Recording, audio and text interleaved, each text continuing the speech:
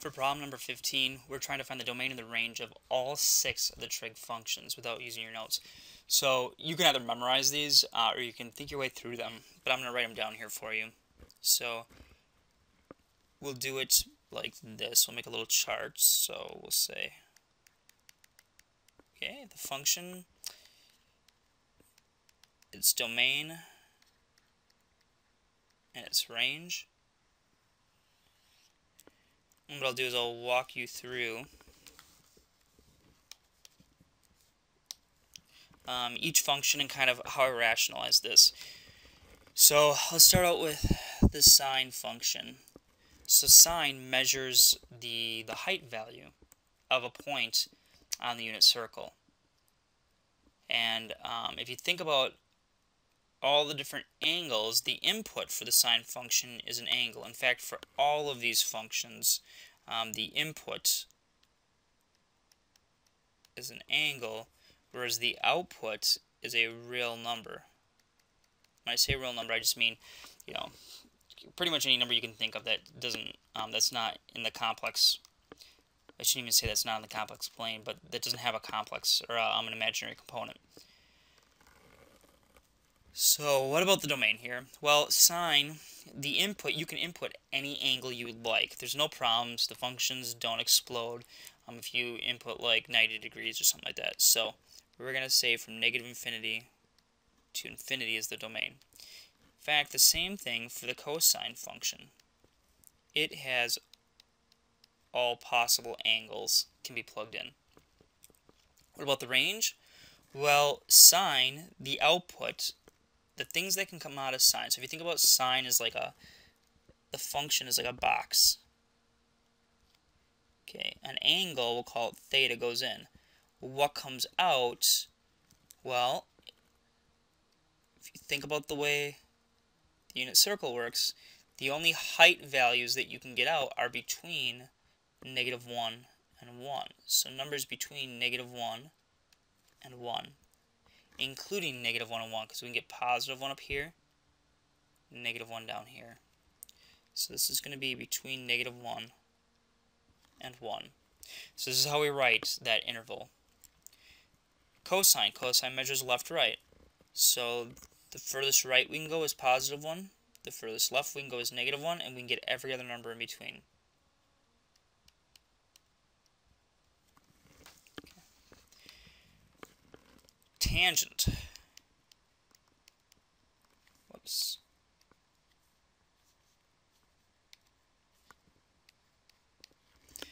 Okay, we can plug in every angle except the following. We know that tangent's not defined at 90 degrees, and it's also not defined at 270 degrees, or any other angle that's coterminal with those angles. So now watch. If I go to 90 degrees, okay, we can use everything. So I'm going to say it like this. I'm going to say all angles, or all numbers, except the following. Theta cannot be equal to 90 degrees plus 270, which is 90 degrees plus 180, plus another 180, plus another 180, plus another 180. So we're going to write it as 180k, where k is an integer. Now what's the output values? Well, remember, tangent is like if we put a tangent line out here, like this, and so it's this distance. So tangent can give us any value we want out, any height value we want. So that's going to be from negative infinity to infinity. Okay, now let's look at there's the 3 reciprocal trig functions. So sine goes to cosecant. So since cosecant is a reciprocal of sine, or sine is the reciprocal of cosecant, okay, then cosecant, which I'm going to put underneath, is 1 over sine. Now, cosecant will be defined everywhere except we can't plug in values where sine is equal to 0. So when is the height 0? Let's redraw this over here. The height's 0 at 0 degrees and at multiples of 180. So 180, 360, so on and so forth. So we're going to say all numbers except angles. The angles can't be equal to 180 degrees times k, where k is an integer. Now what values come out? So this is not as easy. Okay, so the values that come out of this guy are 1 over sine. Now the sine values that can come out are between negative 1 and 1. So they're going to be, essentially they're going to be decimals, right, between negative 1 and 1. If we divide 1 by a decimal that's between negative 1 and 1, we're going to get a value out that's more than 1.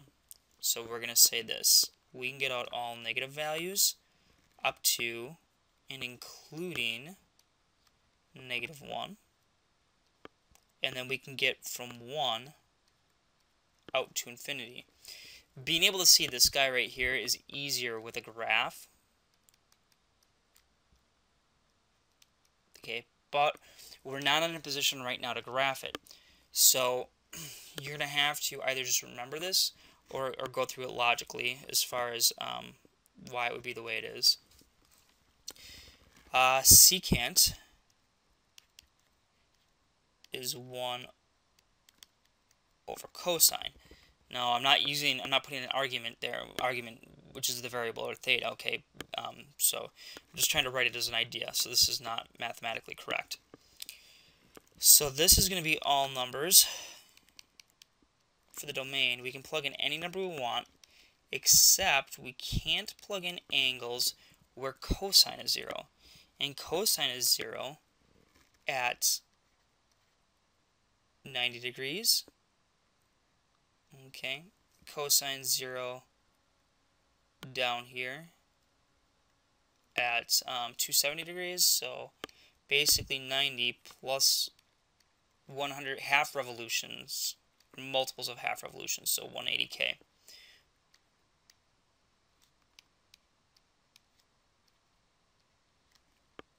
K is an integer.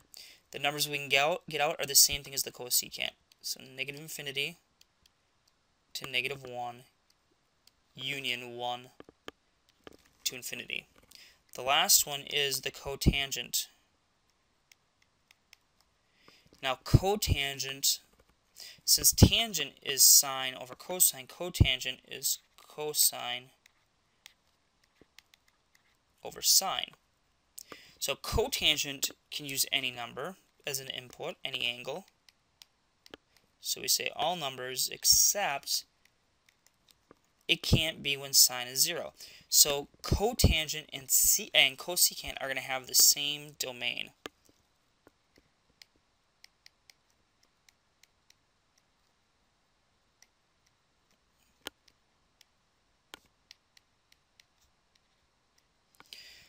Cotangent can get any number out. Okay, so that's not going to be a problem. And there's all of your domains and ranges for your 6 trig functions.